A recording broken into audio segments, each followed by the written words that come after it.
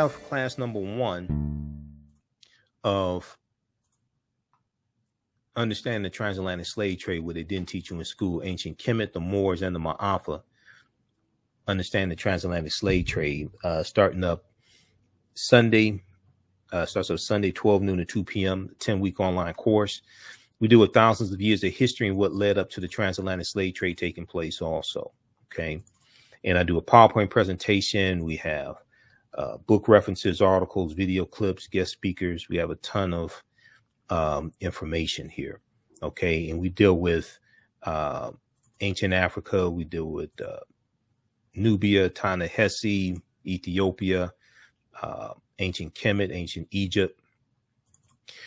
We deal with some of the understanding, some of the mythology and netters and stories of Asar, Aset, and Heru, who the Greeks called Osiris, Isis, and Horus.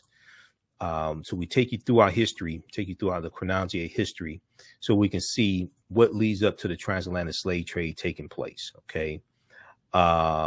We deal with Aset, and we deal with the how Europeans in Europe were worshiping the Black Madonna and Child even before the Moors go in 711 AD. And as you have a rise of European powers coming out of the Dark Ages, you're going to have a rise of the European phenotype as well. And you're going to have these images that were African reinterpreted as European.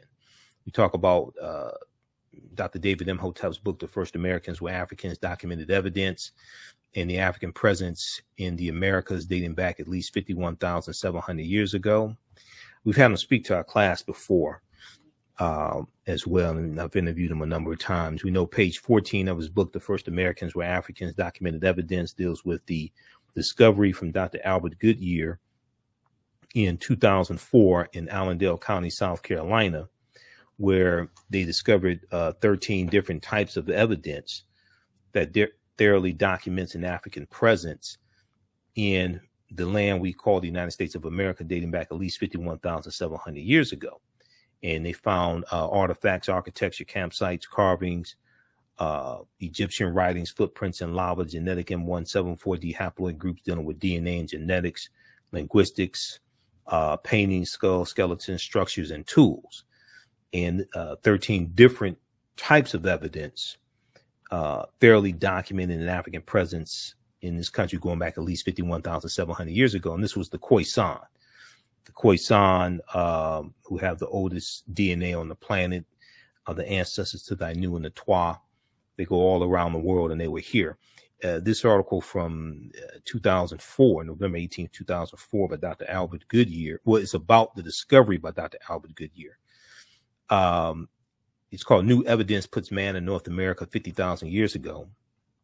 Here's a picture of Dr. Albert Goodyear. He's a white archaeologist.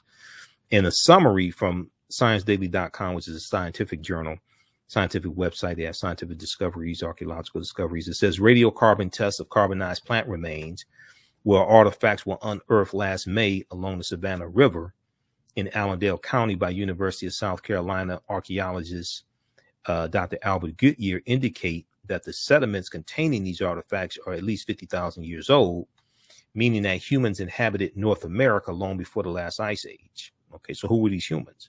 This is before Native Americans even come into existence. Okay, this is before Europeans are on the face of the earth. All right, so we deal with archaeological discoveries that are causing scientists and paleontologists to rethink everything, like this one here that deals with stone tools found on the Greek island of Crete that date back 130,000 years ago. And Crete has been an island for more than 5 million years. And this is from the New York Times, February 15, 2010, on Crete, new evidence of very ancient mariners. So it says that this discovery seems to push back Mediterranean voyaging back more than 100,000 years. And previous to this discovery, seafaring in the Mediterranean, they thought dated back only 10,000 to 12,000 years ago. But this seems to push that back at least 100,000 years. We deal with things like the lost city of Tanis Heraklion, the lost city of Egypt. And this discovery was revealed in April 2013 by Frank Gaudillo and his team. It's believed Tanis Heraklion was built around 8th century BC, but it was swallowed into the sea. So in this discovery, they showed what they found at the bottom of the sea. They found 16-foot tall statues, 700 anchors, countless gold coins, 64 ships down there at beneath the surface of Egypt's Bay of Aboukir. This was a big discovery. I read a lot about this when this came out in 2013. I actually have some footage of them underneath the water. These are some of the discoveries that they made underneath the water. So then we deal with Freemasonry and how it has its origins coming out of ancient Kemet as well. But some of the things we deal with in the class, this 10-week online class, ancient Kemet, the Moors, and the Maafa, understanding the transatlantic slave trade, what they didn't teach you in school. We deal with what was the transatlantic slave trade, what were some events that led up to it happening, and we actually deal with a chronology of history and go back thousands of years and show how different events are connected. What role did Christopher Columbus play? Because Columbus was central to laying the foundation for slavery, racism, capitalism, and exploitation of indigenous people, even though the transatlantic slave trade goes back to 1441 with the Portuguese going into Mauritania. Okay. But Columbus is really going to help spread that with his 4 voyages and conquering Jamaica and Haiti, Puerto Rico, Honduras, Panama, things like this. His 4 voyages from 1492 to 1504. And we know that Haiti's been in the news in the past few months. Haiti, Cuba, and Jamaica. These were all islands that Columbus conquered on behalf of Spain a little more than 500 years ago. And these islands, these nations are still feeling the effects of what happened a little more than 500 years ago in Spain conquering these islands. We know that the western portion of Hispaniola, where Haiti and Haiti and the Dominican Republic are today, we know the western portion was the colony that the French call Saint Dominique, and the French are going to take Saint Dominique from the Spanish. It's originally going to be conquered by the Spanish. Okay, so we take you through this history. We look at when did Africans first come to the U.S. as slaves. And even before 1619, you know, the Spanish were taking Africans into the territory we call South Carolina, that South Carolina, Georgia area in 1526. These Africans were going to rise up after a few weeks and overthrow their oppressors and disappear. It's believed they went to live with Native Americans. Did Africans sell themselves into slavery? We deal with that complicated history. Were African people in America before the transatlantic slave trade? Yeah, we were. African people are the original Americans. We were here in this land before anybody else was here. Now, that doesn't mean the transatlantic slave trade didn't happen. Yeah, it did. It just happened thousands of years later. That's all. That's why you have to understand the chronology of history. The transatlantic slave trade happened. It just happened thousands of years later. But no, this was our land stolen from us, and it's been stolen multiple times. Because the Louisiana Purchase of 1803, where France sells 828,000 square miles of land to the U.S., France had no authority to sell that land. That land was owned by Native Americans and African people who were here. France had no authority to sell that land. So you had one thief selling the land to another thief. So we deal with where African people in America is before the transatlantic slave trade, the 800-year occupation of Europe by the Africans known as the Moors. And what the Moors take into Europe, the Moors are taking the teachings coming out of the Nile Valley region of Africa, especially ancient Kemet. They're taking these teachings into Europe. This is going to bring Europe out of the Dark Ages. They're introducing new surgical techniques. They're introducing new foods and musical instruments. They're introducing new types of weapons, the periodic tables, what they call alchemy. Today we call it chemistry. They're introducing the periodic tables and all different types of things like this. They're introducing art and architecture. They help civilize Europeans. All this came back to kick us in the behind. And this is why I say I wish we had never taught them. And really, when you understand the chronology of this history, the transatlantic slave trade is really Europeans getting revenge on the African Moors for what happened in Europe. The transatlantic slave trade didn't just fall out of the sky. the Portuguese are the first ones involved in about 1441. They dominate for the first 200 years. Spain and Portugal is where the Moors are going right into, which is right above Morocco. The Portuguese were the first ones involved in the transatlantic slave trade. The Spanish are going to be next. And the Moors are changing the complexion of Europe to various extents, especially in Spain and Portugal, because they're intermixing into the European population. Okay, so we deal with shocking archaeological discoveries that are causing experts to rethink everything. The role insurance companies played as well, because insurance companies took out insurance policies on slave ships and enslaved Africans on plantations. Freemasonry, America and the Founding Fathers, origins of the term America and Africa. We do a lot, the bubonic plague, the Black Death, it hits in spurts from 1347 to 1400. Europe is going to lose between a quarter to a third of their population, somewhere between 25 million to 75 million people over the course of decades, based upon attributed to the bubonic plague, the Black Death. We talk about Mansa Musa, we talk about Ghana, Songhai, and Mali, connection between Mansa Musa and T'Challa in the film Black Panther. T'Challa's the richest man in the Marvel comic universe. We know Mansa Musa was the richest man in the history of the world, became emperor of the Mali Empire, 1312 AD. So we talk about ancient Kemet and the Neter, and we deal with the film Black Panther and show how the film Black Panther relates to African history, African culture, African language, spiritual systems. We know the Panther deity Bast in Black Panther comes from Bastet, the cat in ancient Kemet, who was a Neter.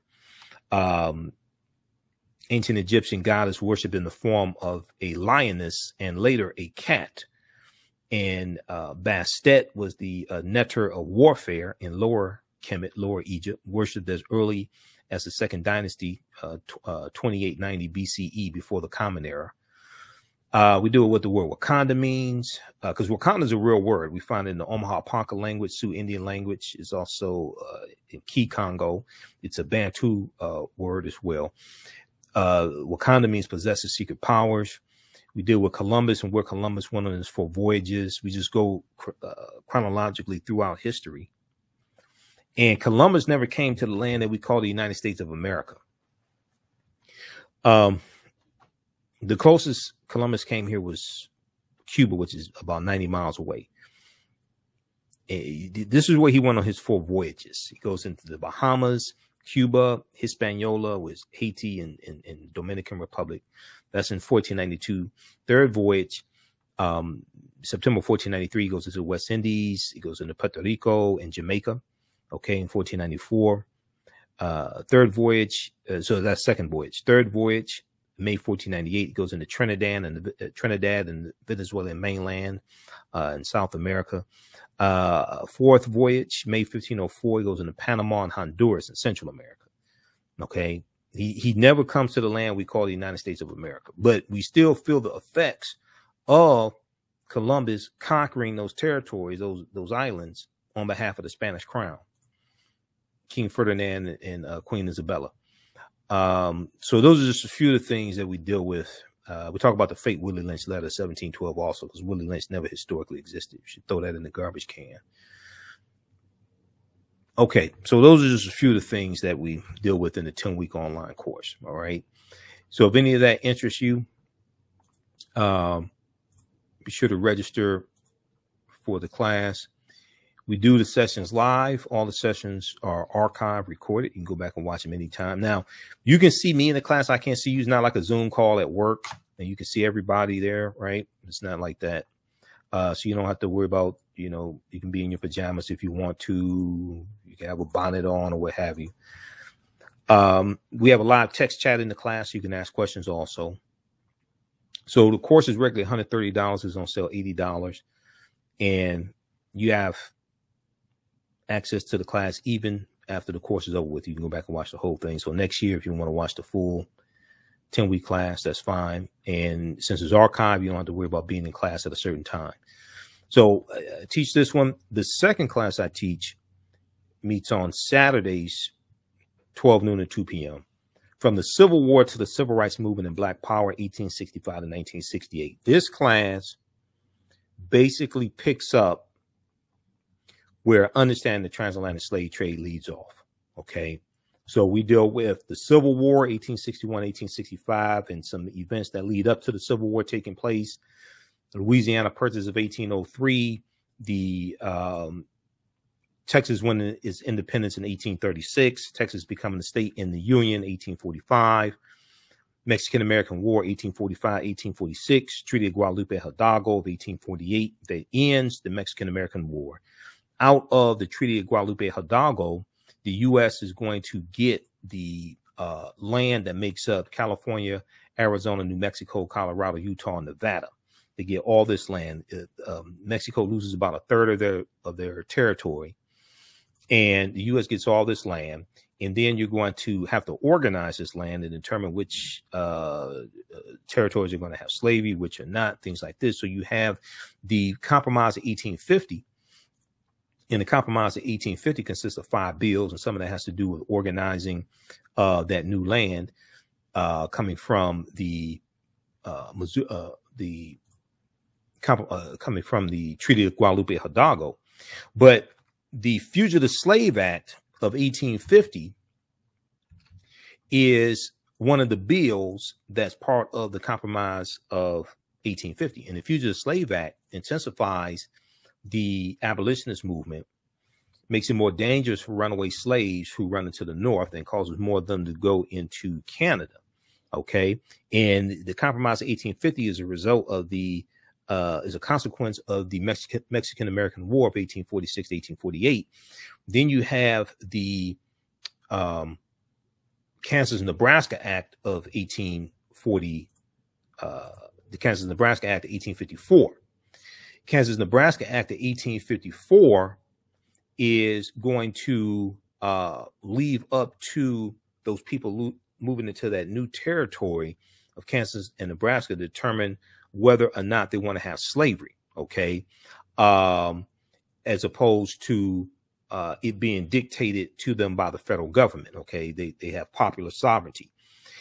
So the Kansas-Nebraska Act of 1854 is going to lead to a conflict called Bleeding Kansas, okay? Bleeding Kansas. Bleeding Kansas was armed conflict between pro-slavery groups and anti-slavery groups, pro-slavery groups and anti-slavery groups in Kansas. And there is going to be armed conflict between these groups from about 1855 to about 1859. Okay, that's called Bleeding Kansas.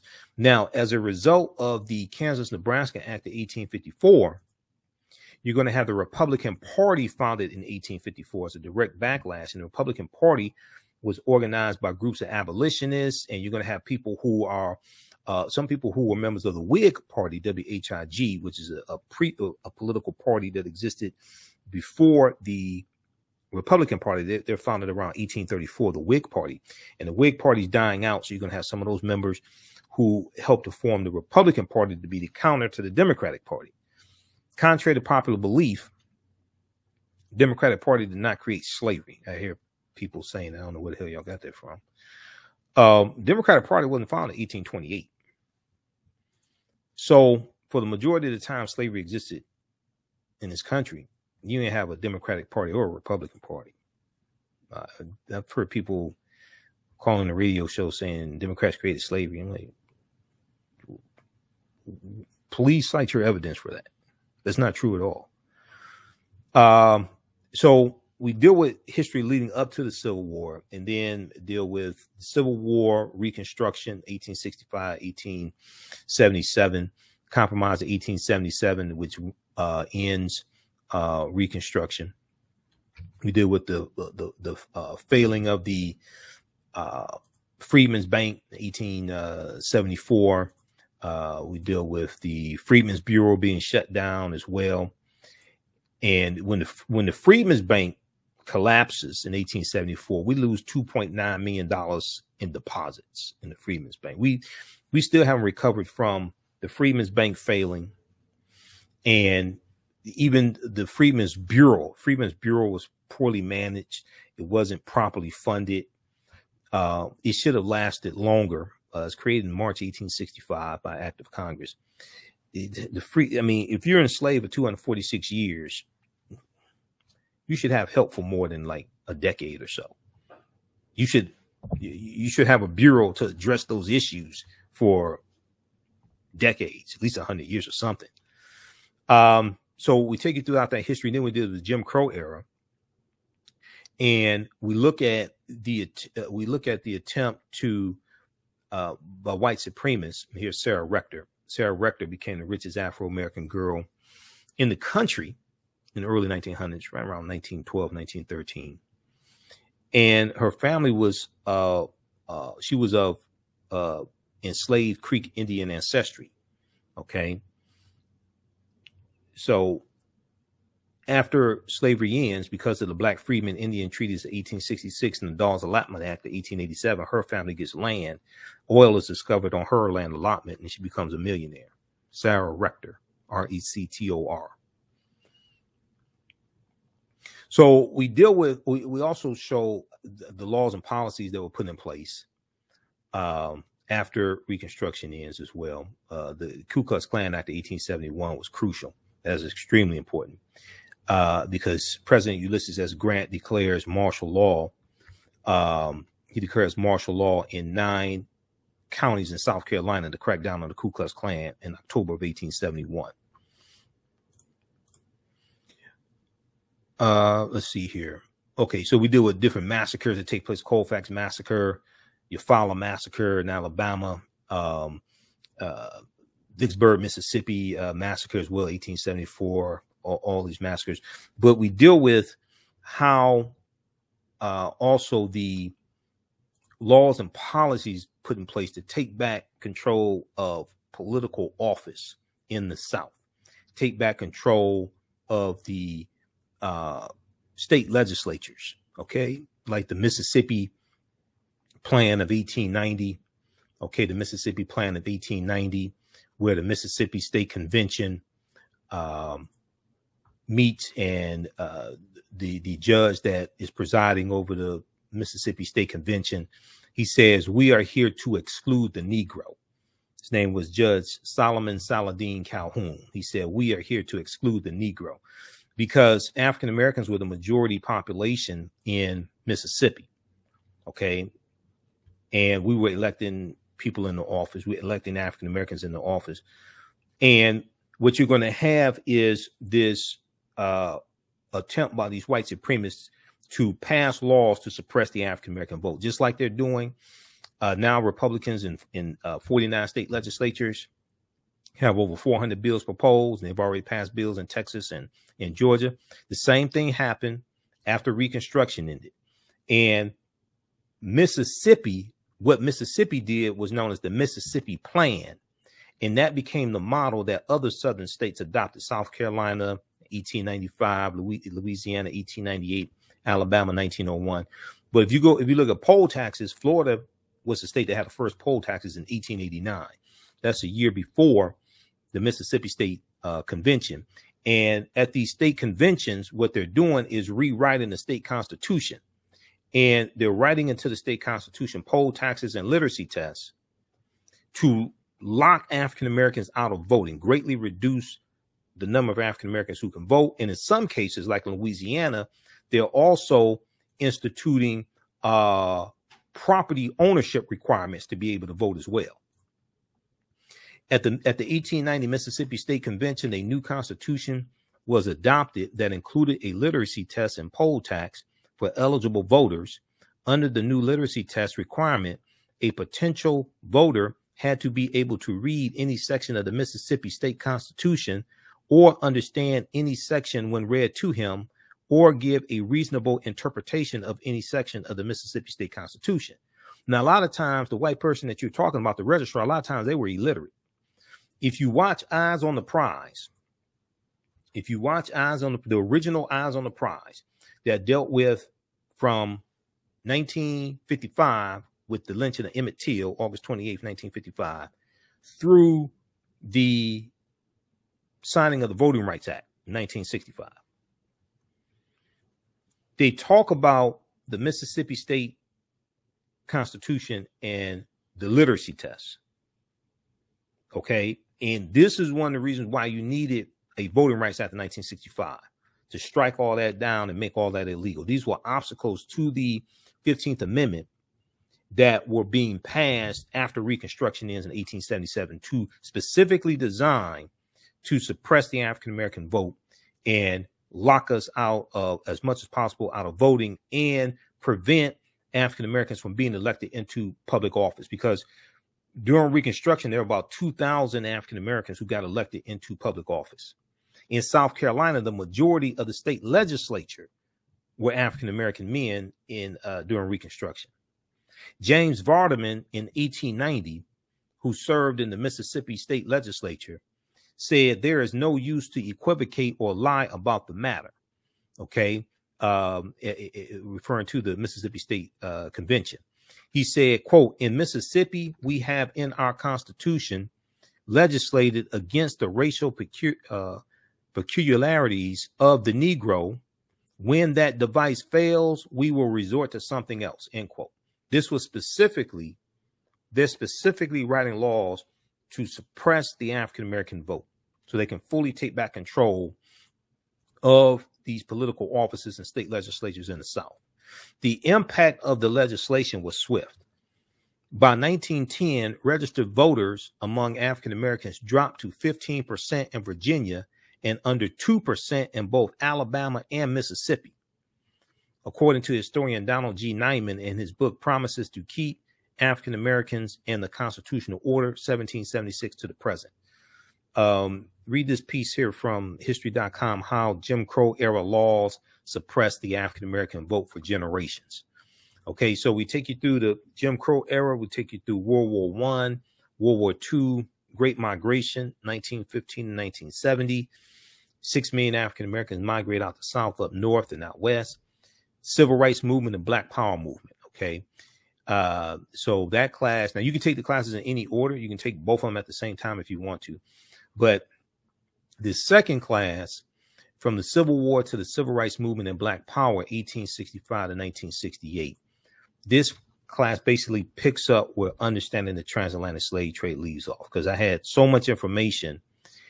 I couldn't get all of it into understanding transatlantic slave trade. And this 100+ year period of history is crucial. So each class we go through and analyze approximately 100-year period of history, or maybe a little more than 100 years, to understand what happened to us after slavery ended. What were the laws and policies put in place, and to put us in the predicament we're in right now, so we understand where we go from here. And when we understand this history that happened after Reconstruction ended, you see this history repeating itself. You see these cycles repeating themselves.